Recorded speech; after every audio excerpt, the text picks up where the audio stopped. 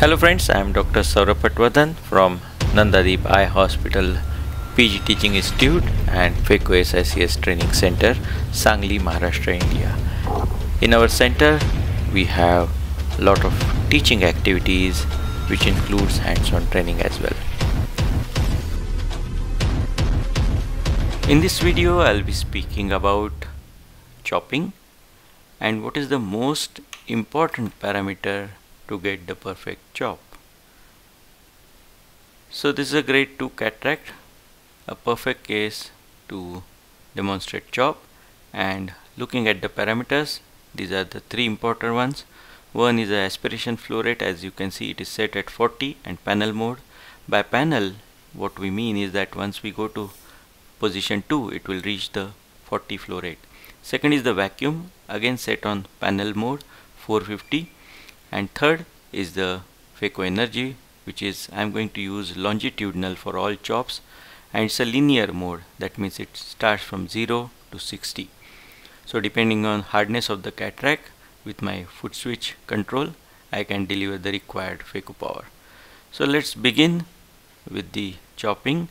Here goes the FECO tip in and I try to chop. Not a perfect one. So why I am not getting a perfect chop?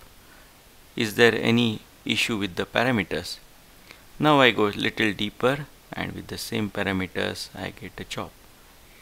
Now I am at perfect depth here, and you can see how the chops are becoming easier as I go at the adequate depth with my FECO tip. So you can see I can do very good chopping once I reach the proper depth inside the nucleus when I am chopping, while all the other parameters are remaining same. So what is the most important parameter according to you now?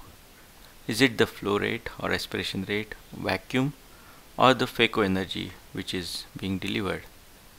Of course, each has important role to play, but as I would like to demonstrate here, the most important parameter which is going to determine the success of chop is the depth achieved by the FECO tip.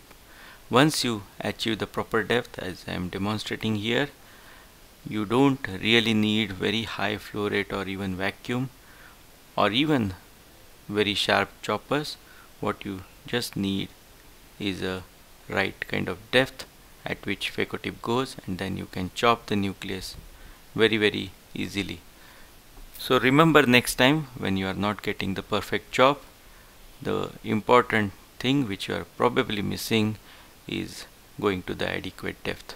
So depth is the most important parameter to determine success of chopping.